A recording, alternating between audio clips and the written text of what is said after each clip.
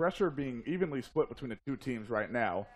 Not too foul heavy, as the Knights trying to make its way through the ranks of the defense for SMU. He's got Dawkins on the right, Jennings up front, Barry on the left. Here comes Barry, shot in, cross, not enough.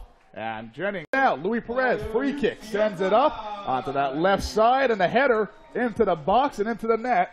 And a goal for UCF is going to be Yorni Sorokin. So the Knights take a 1-0 lead here at the UCF Soccer Complex in their home opener of conference play.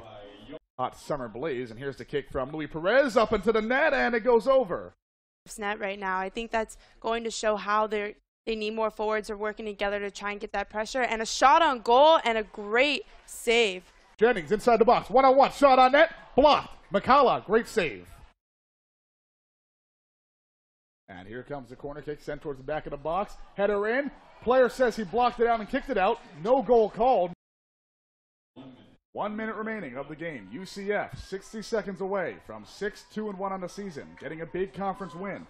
Ball in. Hadamu Berry. Shot. Goal. UCF. Hadamu Berry. 2-0. And Berry with a big goal to silence this game. The pressure is off. The game is pretty much over. 45 seconds remaining.